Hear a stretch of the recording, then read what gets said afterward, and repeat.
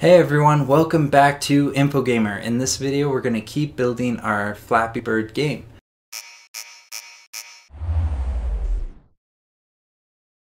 Now so far we have 8 videos on how to create Flappy Bird, and if you watch this playlist from the beginning up until this point, you're going to have the basic game mechanics of Flappy Bird built and working. So that's pretty cool. Now we want to add 2 more videos to this playlist, and these videos are going to help your users be able to replay your game over and over and over. Because right now we have the gameplay working, but players will play once, and if they die, then there's no way to restart the game. And so in this video we're going to be creating a game over screen, which is going to have a replay button and a main menu button. And in the next video we're going to create a main menu to top off the playlist, and that main menu is going to have a play button to start the game. But let's get started. So here we have Unity open, and the first thing that we're going to want to do is create our game over panel or our game over screen. And so to do this, we're going to go to our canvas, we're going to select it and then right click and go down to UI, then panel. Now a panel is a really helpful UI element. It's essentially a UI image. The only difference is that it has a source image, whereas a UI image starts with no source image. You have to add a source image. And you can change the source image of your panel if you want it to look different, but right now it's set to the default background image, which has a little bit of an edge, a border. It's a tiny curve in the corners and a little black line, and then it's got a transparent white. And so these panels are used to hold other UI elements as children, and that way you can toggle on and off different menu components or menu screens. And so this is going to be our game over menu. And what we want to do first is we want to change the name of this panel to something like game over panel. Then what we want to do is we're actually going to select the color of our panel and drag the alpha down to 0. This is going to make our panel transparent because I don't really want to cover up our game scene. I just want to have text appear, or text and buttons appear to prompt the players that they've lost. Now what we want to do is create a game over title so that the players know that they've lost the game. So I'm going to right click on the game over panel, go to UI and then text, and we're going to rename this to game over text. And what we want to do is we want to go to our text field in our text script component, and we're going to type game space over. Now what we want to do is we want to position our game over text in the right position for our scene.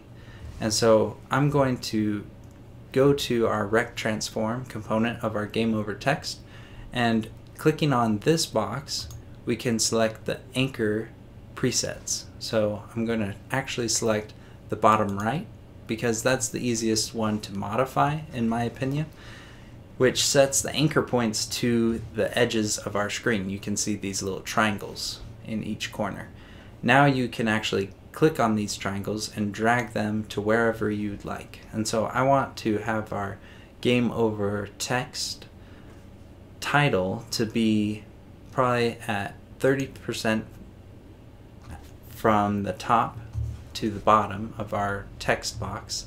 Then I'm actually going to reduce that by clicking on the top anchors and drag those down to about 10. So we have a 10% gap from the top of our screen and then a 20% text box.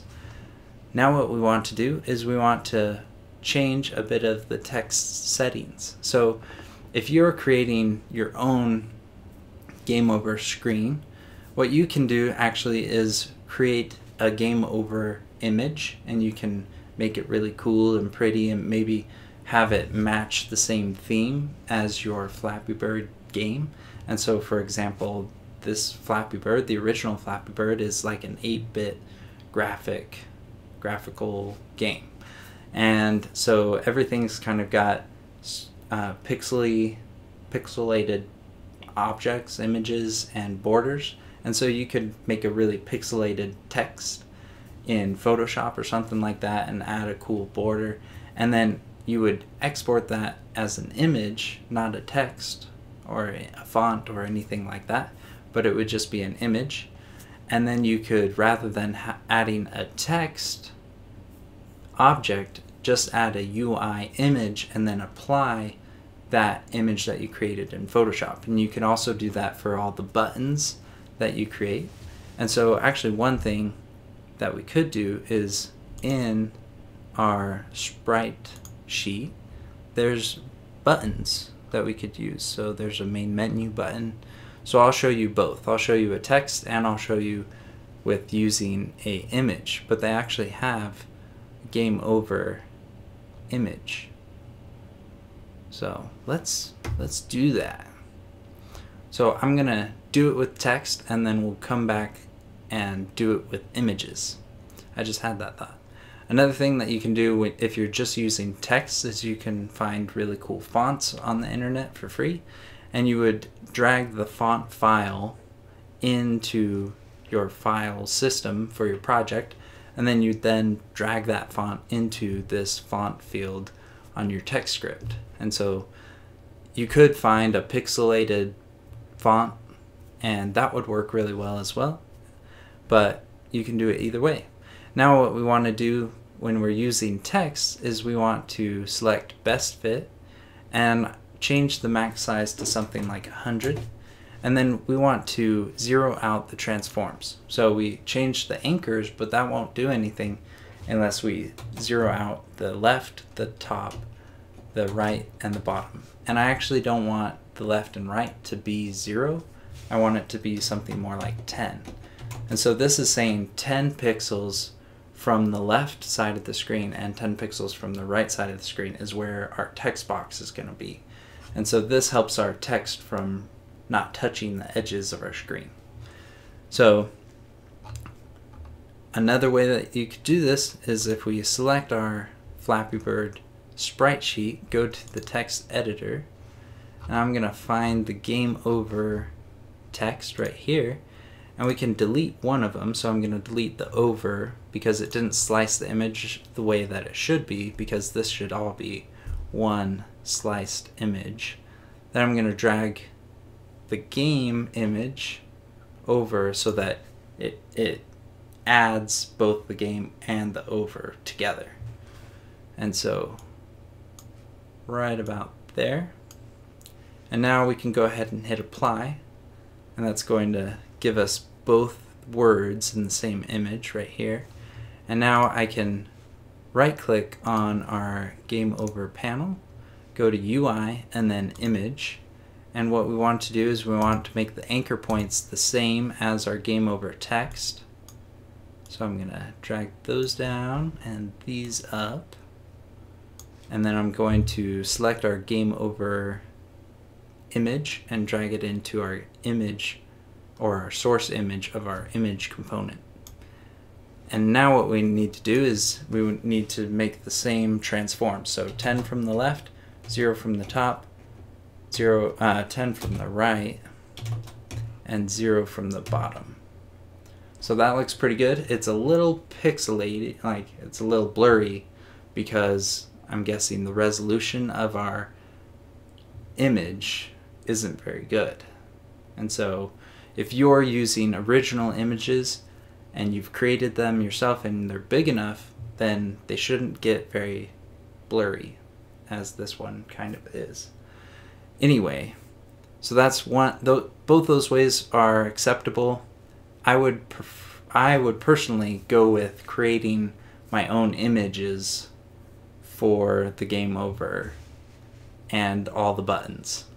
And so let's go ahead and rename this one to game over image, And we can actually select our game over text and just hide it by selecting this or unchecking this box next to the name in the inspector. So now it just says game over. Now what we want to do is we want to create two buttons for our game over panel. One's going to be for our replay and the other's going to be for our main menu. So I'm going to select button from the UI and let's rename this to replay. And what we want to do is go to the text child. So every button when you create it, default, comes with a text child. And so we can type replay in this text field, and now we can see that the replay button says replay rather than just button. Now what we want to do is go back to our replay button and not the text child and drag it up in the Y direction, so it's probably right about there, and we can make it a solid number like 130. And so I'm just going to use the default buttons, but if you wanted to do the same principle as our game over title, you could create your own replay button in Photoshop, and then you wouldn't actually necessarily need the text child if your button says replay on it.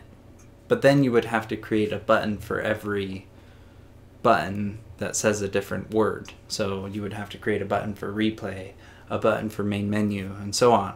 Unless what you did was you created just the border for your button, and then you found a really cool pixelated font on the internet.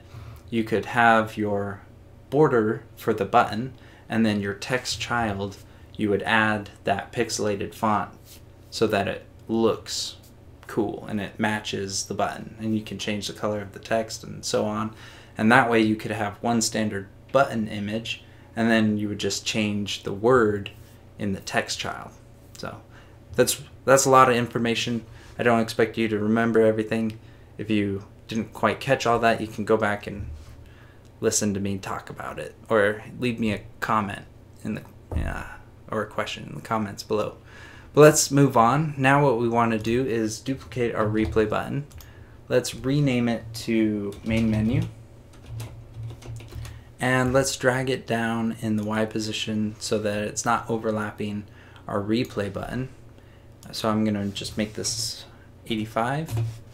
And now what we want to do is go to our text child and type main menu, space menu.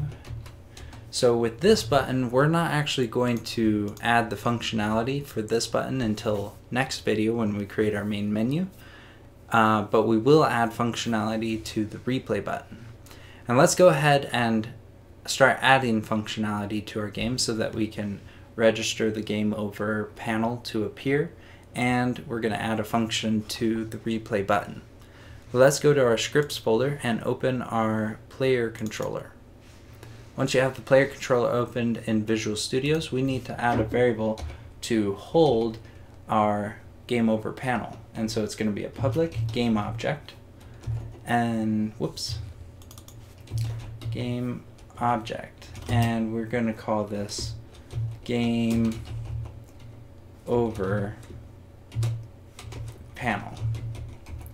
Now what we need to do is we need to find every instance that our isGo variable, our Boolean variable, is set to true. And so there's two that we've coded. So one is in the onTrigger enter 2D. When we check to see if the other.tag is equal to death zone, we then set isGo to true. And also on the onCollision enter 2D, when we check the other.transform.tag equals game over, or not game over, death zone, we then set isGo to true. And so right after we set isGo to true, we want to call a function. And so this is going to actually be an IEnumerator function. And IEnumerator functions are used to wait a certain amount of time or a certain amount of frames before we execute the code inside. And so this is going to be our wait for go function, and inside this function there's a special line of code that we need to call, and it is yield return and then new, and we want to type wait for seconds, and then inside parentheses we need to specify the amount of time that we want to wait. And so for now I'm just going to type a 2 for 2 seconds, and then semicolon, and after this line of code is where we type all the lines of code that we want to execute after 2 seconds. And so the first is going to be to activate our game over panel. So I'm going to type game over panel and then dot set active. So set active is a function, a member function of the game object class, and because it's a function we need parentheses, and then we can pass it a Boolean value, and so we want to set it equal to true. What this function does is it toggles on and off the little checkbox that we talked about earlier that's right next to the name of the object selected in the inspector. So now what we can do is we want to actually freeze time for our game. So I'm going to type time dot time scale. Whoops, I want this one. Okay, so time scale is a member function of the time class, and what it does is it sets the time scale of your update functions and every execution. So button clicks are still going to work. If you click a UI element, those are still going to work, but our update functions won't execute because our timescale is set to 0, or in other words, it's paused. If we set our timescale equal to 0.5, then our game would play half the speed. It would be slow motion. If we did set it equal to 2, then it would run double time. So timescale, and we're going to set it equal to 0 and then semicolon. Now what we want to do is call this function inside our inside our if conditions, where we check to see if death zone was the tag.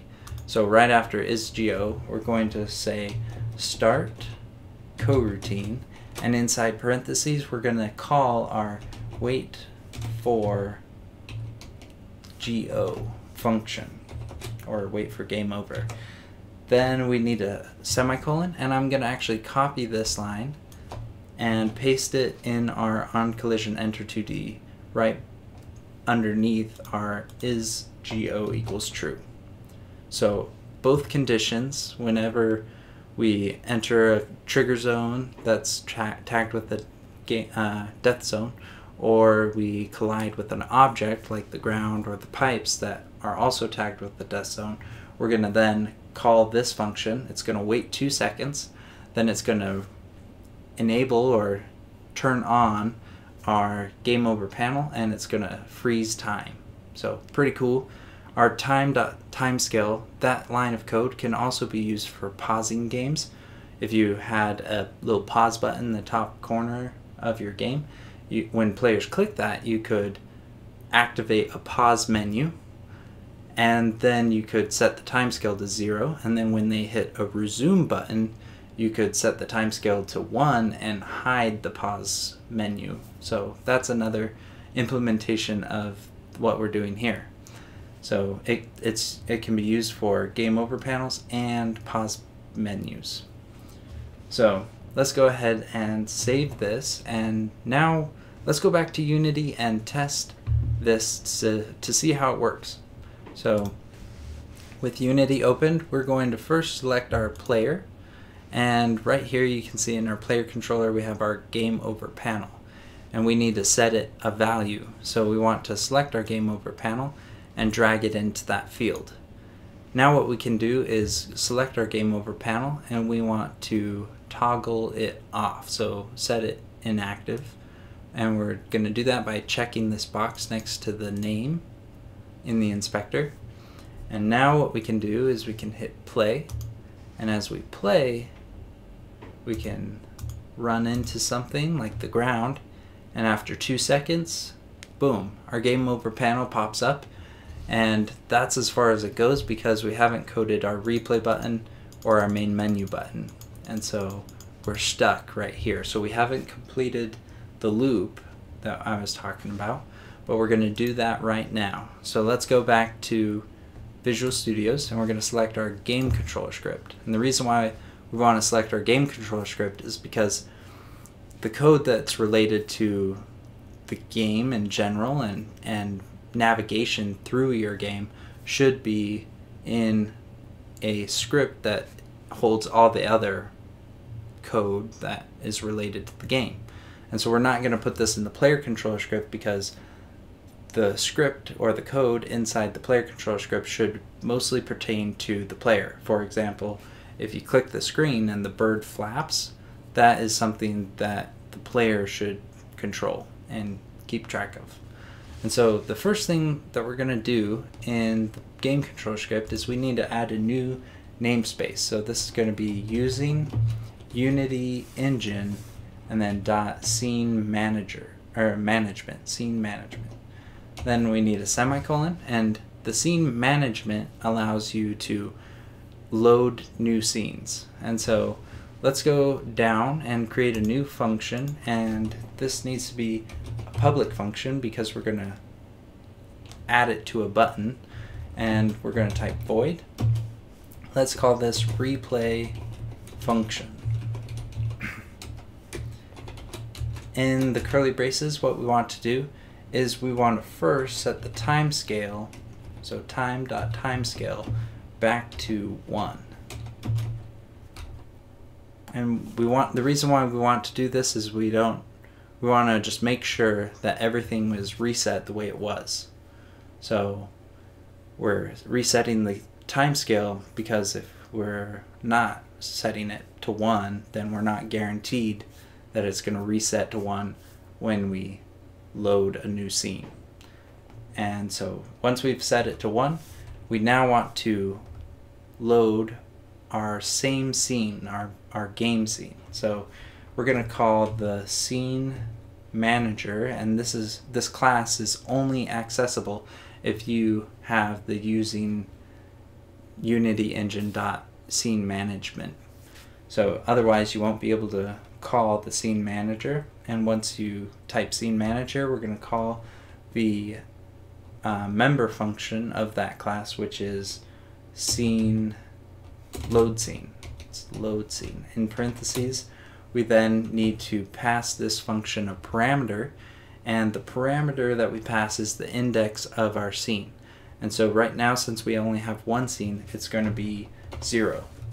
But in our next video, when we create our main menu, we're going to have 2 scenes, and our main menu is going to need to come before our game scene because we want players, when they first open the app or the game, we want the main menu to be the first thing they see. So the main menu will be index 0 and the game scene will be index 1, but we'll change that in the next video. So let's go ahead and then save this. Make sure that all your scripts are saved. Let's go back to Unity, and now all we need to do is apply this function to our replay button. So I'm gonna select our replay button, and then even if it's inactive or a parent object's inactive, you can still modify it in the inspector. So on the onClick field, I'm going to click this plus button, and then we need to drag in our game controller script, or the object that holds our game controller script. So I'm going to select our game controller object, drag it into this field right below runtime only, and then in this no function, we're going to select it, which is a drop-down menu, go to game controller, and then find our replay function. Once you select that, we can then go ahead and test it. So I'm going to hit play, and you can see we're playing our game. The ground is moving. When we start, oh, I hit a pipe, I died, and our game over panel or screen appears, and our game is paused. You can see that because the ground isn't moving. If we hadn't set the timescale to 0, then the ground would still be moving and the pipes would still be spawning. And so we set it to 0, it's paused, and now when I hit the replay button, it starts the game over. So now we have that looping cycle that I was talking about, which is really important because that's what's going to keep people playing your game.